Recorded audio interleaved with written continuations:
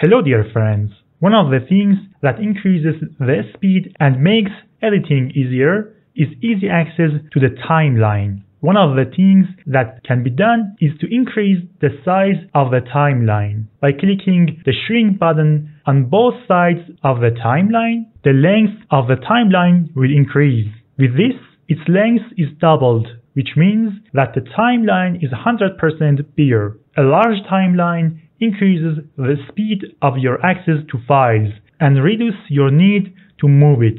Also, to increase the size of the timeline vertically, move your mouse over this line. When the mouse pointer changes, drag it up. Also, if you use multiple monitors for editing, you can completely move the project monitoring panel to the second monitor. Thanks for watching. Please like and subscribe. Goodbye.